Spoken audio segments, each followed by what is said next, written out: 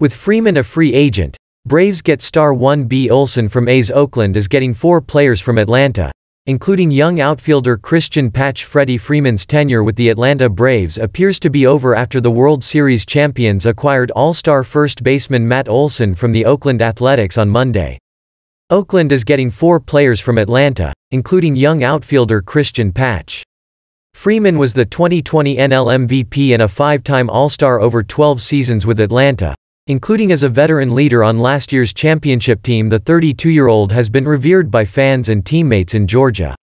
On Sunday, Braves pitcher Charlie Morton said that if Freeman returned, he expected the left-handed slugger would one day have his number retired and his photo plastered across the team's spring training complex, just like franchise heroes Chipper Jones and Hank Aaron.